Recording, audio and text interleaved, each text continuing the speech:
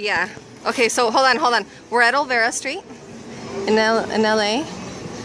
La Placita Olvera. Make yourself a piece. I got the big. It has to be at least this big. I'm here with Duran Snap this in half. and Sutivan. They've never had Dulce de Calabaza before. That's good. This is Dulce de Calabaza, which is pumpkin candy.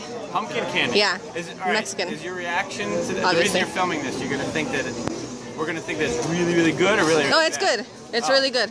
Okay. All right. No, sincerely, I love this. I used to eat this all the time when I was a kid. No. Interesting texture. Well, it's pumpkin candy. It's actually made out of pumpkin. It's not like it's pumpkin flavored. Not half bad.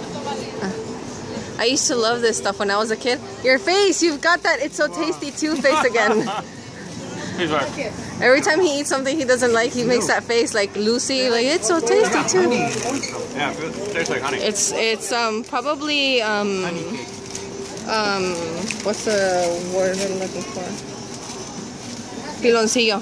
They probably make it with piloncillo, which is like they're cones of brown sugar.